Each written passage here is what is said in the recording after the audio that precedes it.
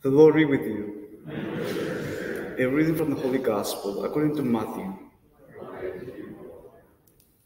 As Jesus passed by, he saw a man named Matthew sitting at the custom post. He said to him, "Follow me." And he got up and followed him. While he was at a table in his house, many tax collectors and sinners came and sat with Jesus and his disciples. The Pharisees saw this and said to his disciples, "Why does your teacher eat with tax collectors and sinners?" He heard this and said, "Those who are well do not need a physician, but the sick do. Go and learn the meaning of the words. I desire mercy, not sacrifice. I did not come to call the righteous, but sinners." The Gospel of the Lord.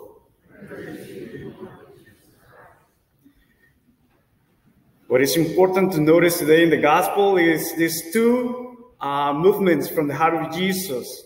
First, he loves Matthew, and second, he calls Matthew.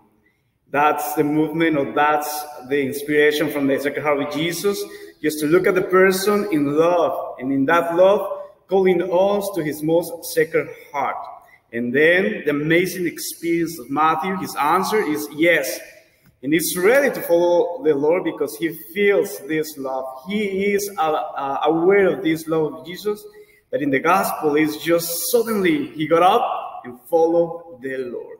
And when Jesus is telling us, "Follow me," he is telling us, "Imitate me."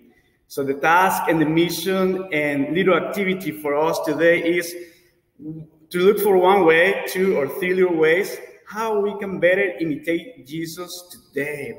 In his cross, in his sacrifice, in his love, in reaching out to others and preaching who the Father is, or consoling, just being there present for the people we love and the people we know. How are we going to work today? Little ways to imitate Jesus in his full heart, right?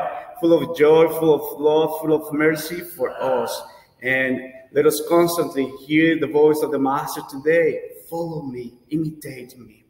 And may Jesus be with us today in his Holy Spirit to do well in this our task and mission. So somebody, after all these years of our lives, may say one day, he or she got up and followed the Lord. Amen.